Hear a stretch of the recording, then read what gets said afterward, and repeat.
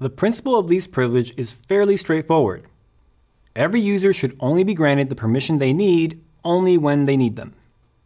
Implementing this principle, however, can be complex. And then add in the need to scale at a pace of a growing cloud. In today's video, we're diving into IAM Recommender, a Google Cloud tool that makes implementing least privilege and securing your cloud easier. Following the principle of least privilege is one of the core tenets of maintaining a strong security posture. Unfortunately, as cloud practitioners, we don't implement this practice enough. According to Gartner research, by 2023, 99% of security failures will be the cloud customer's fault. Why is that? Well, enforcing least privilege can be complex and labor-intensive.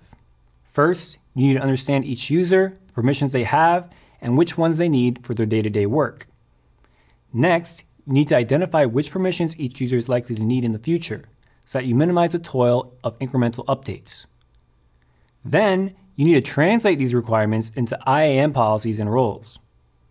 And finally, you need to establish processes to regularly reevaluate these policies, remove excess permissions, and monitor their use closely. Oh, and since the cloud is built to scale, this overall process needs to scale as well. IAM Recommender is a tool that eases enforcing least privilege by helping automate steps and making it possible to manage them efficiently at scale. How does it work? IAM Recommender creates daily policy recommendations and serves them to you automatically. It does this by looking back at the permission usage over the last 90 days and finding used and unused permissions. Next, a machine learning model looks at the used permissions and determines inferred permissions. These are permissions that have been granted but not yet used. However, we can predict that they will likely be needed in the future based on similar usage patterns observed elsewhere. IAM Recommender then uses this information to recommend a new role that removes unused permissions and keeps inferred permissions. The best part? No configuration or setup is required. Google Cloud stores the log data that supports this functionality, and there is no charge to you. Let's head into the Cloud Console and see Recommender in action. Recommender is built directly into the IAM page, where it shows you the permissions you have given and how many are actually being used. Again, there is no need to collect and parse through activity logs. We've done all that hard work for you.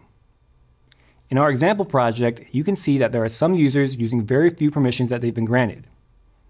A light bulb icon indicates where Recommender's ML models have determined a better fitting role.